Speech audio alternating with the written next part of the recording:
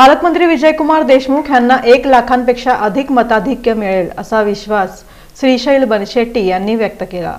प्रभाग क्रमांक 4 इथं भाजप सेना आणि मित्र पक्षाचे उमेदवार पालकमंत्री विजयकुमार देशमुख यांच्या प्रचारार्थ प्रभाग क्रमांक 4 येथील शिवानुभव मंगल कार्यालयाच्या शेजारी सुसंवाद साधण्यात आला। यावेळी माजी नगरसेवक बापूसाहेब करजगीकर, उद्योजक सुनील रिक्के, नगरसेवक विनायक विटकर, नागेश भोगडे, राजकुमार पाटील, श्रीशैल बनशेट्टी, नरेंद्र गंभीरे, सुनील शरणार्थी, सचिन कुलकर्णी, गणेश साखरे, महेश अंदेली, VR पवार समूहाचे मालक अमर पवार आदींची उपस्थिती होती।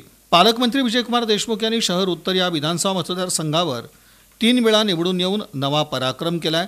तसंच एकदा मंत्रिपदाच्या माध्यमातून सोलापूर शहराबरोबरच जिल्ह्याचा विकास साधलाय। यामुळे चौथ्यांदा पक्षानं पुन्हा मालकांना उमेदवारी देऊन त्यांच्यावर विश्वास दाखवलाय।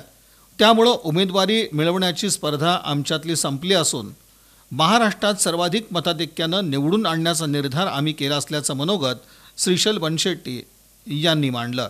पुन्हा त्यांना निवडून देऊन आपण सगळ्यांनी एक नवीन इतिहास घडवून आणि जोशीबुवांच्या तोंडून आल्याप्रमाणे कॅबिनेट मंत्रीपद त्यांचं वाट बघायला लागलंय आणि दत्त महाराजांच्या आशीर्वादानं ते कॅबिनेट मंत्री पण होतील।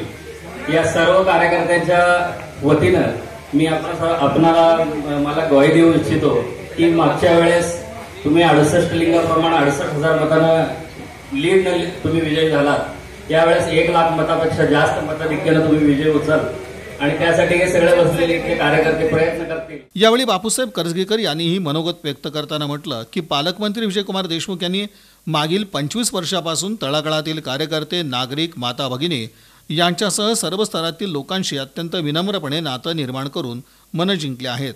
कोणत्याही आरोपामुळे ते कसले नाहीत। त्यांच्या संकटसमयी धावून येण्याचा स्वभाव संपूर्ण मतदारसंघातील मतदारांना आवडतो। त्यामुळे ते सलग 3ऱ्यांदा आणि यंदाच्या वेळेस 4थ्यांदा विधानसभेत जाणार आहेत। यामुळे जिल्ह्याची नेतृत्वाची जबाबदारीही आता शहर उत्तरच्या माध्यमातून विजयकुमार देशमुख यांच्याकडे येणार असल्याचं त्यांनी सांगितलं।